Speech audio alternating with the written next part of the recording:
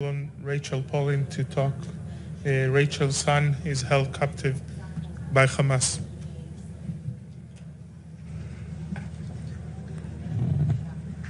My name is Rachel, and I am the mother of Hersh Goldberg-Polin.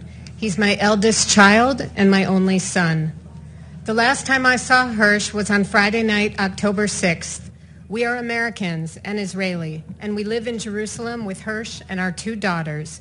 We had gone as a family to synagogue and then to dinner at our friend's house. And at 11 p.m., Hersh took his backpack he had brought with him, kissed me and kissed John, and headed out to meet one of his childhood friends whose name was Honor. And they were going to go to an all-night nature music festival in the south of Israel, ironically called the Festival of Unity and Love. The next morning, I was having a cup of tea when the bomb sirens started to blare in Jerusalem. John had already left for synagogue. I quickly woke my two daughters, and we went into our bomb shelter in our apartment. After 10 minutes, we came out, and although normally I don't use my phone on the Jewish Sabbath, because it was an emergency, I turned on my phone to make sure that Hersh and Honor were okay. That was at 8:20 Saturday morning. Immediately, two texts popped up on my screen from 8:11. The first text said, "I love you," and the second said, "I'm sorry." And I immediately knew something horrible was unfolding in my world. We came to find out what happened. When the massacre that ultimately killed close to 300 at that music festival and more than 1,400 people total, when that massacre began, Hersh, Honor, and 27 others managed to escape to a roadside bomb shelter and hid inside. Hamas militants came to the doorway and began throwing in hand grenades, which all witnesses with whom we have spoken said that Honor managed to pick up 8 of them and throw them back out. But 3 of those hand grenades did get by and detonated inside. Next, Hamas fired into this small concrete room of 29 music lovers, an RPG, and then sprayed the room with machine gun fire. After a couple of moments of the dust settling, Hamas entered. Most of those young people were now dead. Some were alive and wounded and trapped under the dead bodies, so they pretended to be dead. It is from those witnesses that we know that Hersh and 2 other young men were ordered to stand, and when Hersh stood up, they all saw that his left arm had been blown off from the elbow. He had somehow managed to put on some sort of tourniquet or bandage and walked out with the other 2 young men. They were loaded onto a Hamas pickup truck and headed toward Gaza. Hersh's last cell phone signal was found inside of Gaza at 10:25 in the morning on October 7th. And since then, we have been given a video showing Hersh getting into that truck with a bloody stump where his left arm used to be. And that was 18 days ago. And since then, we know nothing. We have begged the Red Cross from all other international humanitarian aid organizations to find out if the hostages, who are from 33 different countries around the world, who were severely wounded like Hersh, were they treated? The grandmothers, the babies, or 17-year-old Ruth Perez, who has myotonic dystrophy and was stolen from her wheelchair from the music festival without her feeding tube. But our pleas came to no avail. The Red Cross said they were at the border, but they were denied access into Gaza. So here I live, in a different universe than all of you. You are right there.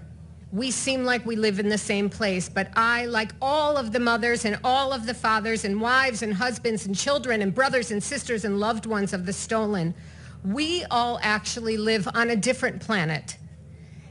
And the very cruelest of questions each of us is asked every single day without intended malice is, how are you? Well, picture your own mother, and then picture her being told there are only 2 options. You are either dead, or you had your arm blown off and were kidnapped by gunpoint into Gaza and no one knows where you are, or if you bled to death in that pickup truck 18 days ago, or if you died yesterday, or if you died 5 minutes ago. Picture your own mother, and that those are her only 2 options. And that is my answer to you when you ask, how are you? That is how all of us here on our planet feel, this planet of beyond pain, our planet of no sleep, our planet of despair, our planet of tears. There are over 200 hostages being held in Gaza right now. Over 100 of them are from 33 countries. Where is the world?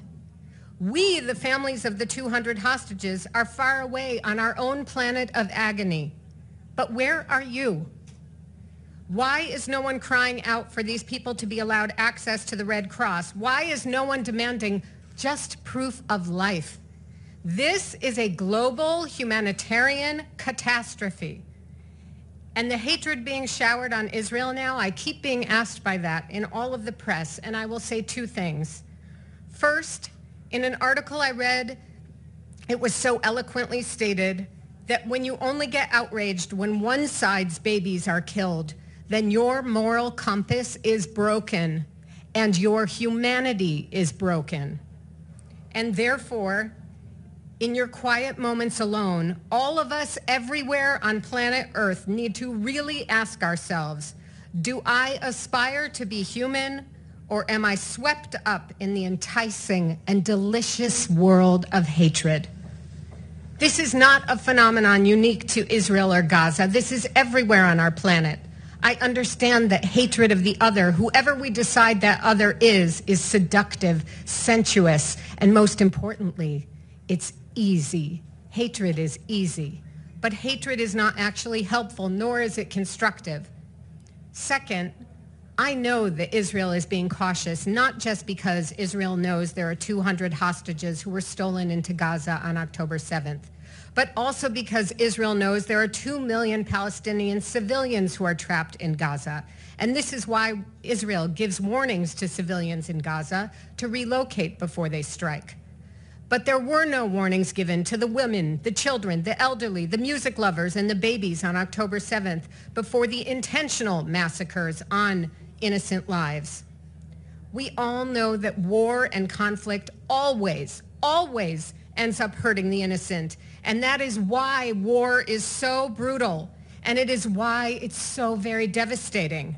We see that everywhere in our world and everywhere in the history of our world. And a competition of pain, there is never a winner.